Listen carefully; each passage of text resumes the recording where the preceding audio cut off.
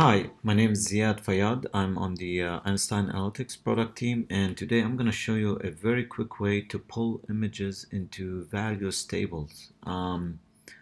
First, I'm going to just show you that what you need is essentially a field that has a URL. So, for example, if I go create the data set, while you are creating the data set, you want to make sure you're pulling that field right there in the data set. So again, this is just for demo.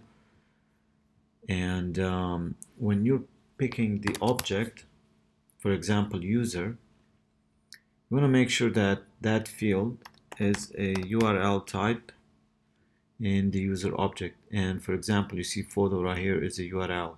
Okay. Now I've already created this before. I have a data set right here, opportunity owner account, and it has that photo right here, and I'm gonna see the API name right here with the label.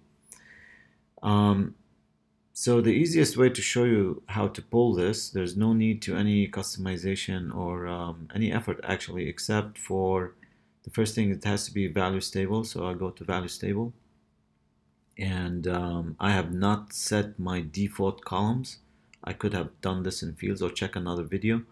But essentially, you see that this is owner ID small photo right here, is pulling it up as a URL.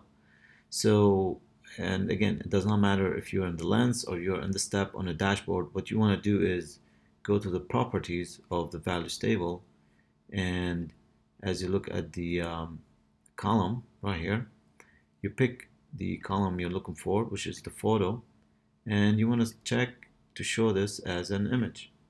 So now if I scroll back, and there you go, I can see my images right here. Now, this is a dev org trailhead. I don't have really any images, but think about this in an actual org where you have the photos.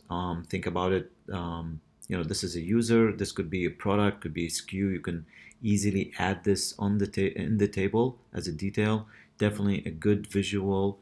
Kind of adds a little bit of coloring, or a little bit of a better design for the tables themselves. Again, I hope this is helpful. This is as a reminder, this is as of summer 18 release, and it's very quick, small addition, and I believe it makes a big change to the dashboard themselves. Thank you for watching, and hope this was helpful to you.